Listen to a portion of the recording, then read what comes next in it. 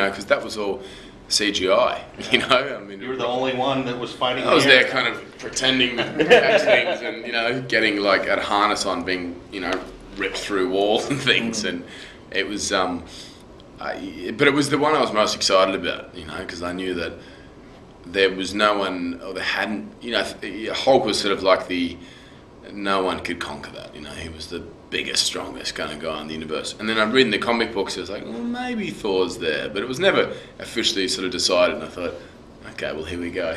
You know? Yeah, he always needs his hammer to fight.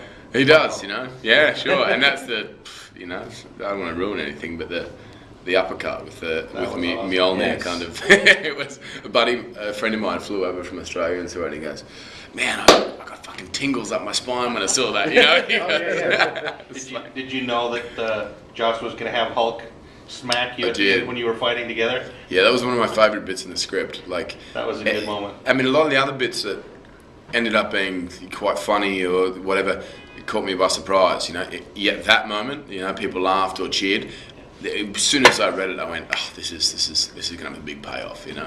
Well, that's great. You get knocked out of frame twice. Yeah. That's so great. I know. As I said, I saw the trailer and I was watching it with my wife, and she goes, "Oh, it's great." And I said, "I'm just getting the shit beat out of me." this whole trailer, like, you know, there's a shot of Iron Man kind of, you know, smashing me down. Then there's a shot of me hitting Captain America's shield and being blown into the background, you know, and then the Hulk, and it's like I'm the ragdoll of this thing, you know. Yeah.